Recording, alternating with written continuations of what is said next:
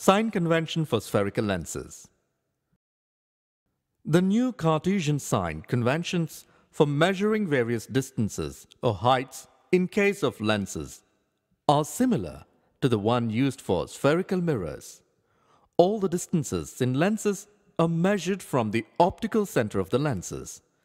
According to the convention, the focal length of a convex lens is positive and that of a concave lens is negative. According to the new Cartesian sign conventions, the optical center, O, of the lens is taken as the origin. The principal axis of the lens is taken as the x-axis, x-x of the coordinate system. The object is always placed to the left side of the lens and light is incident on the lens from the left to the right.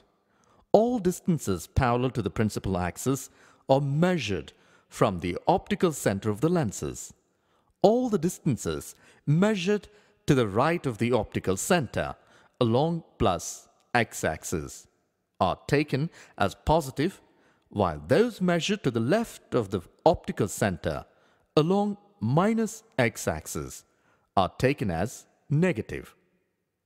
The height measured upwards perpendicular to the principal axis along plus y-axis of the lens is taken as positive.